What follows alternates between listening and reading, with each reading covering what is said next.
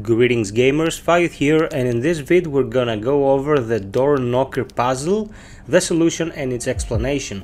So you can read on the plaque above the door knocker that you need to understand Gibson's work in order to solve the puzzle. You need to go back to the main hall, to this statue, and use the heart listening tool that you got from the sewing room to get the pattern.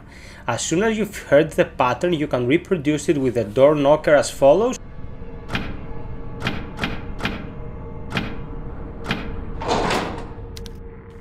And you will be good to go. Sub, like and share. I'm covering everything in Tormented Souls. Until next time, be well, stay frosty and always strive for perfection.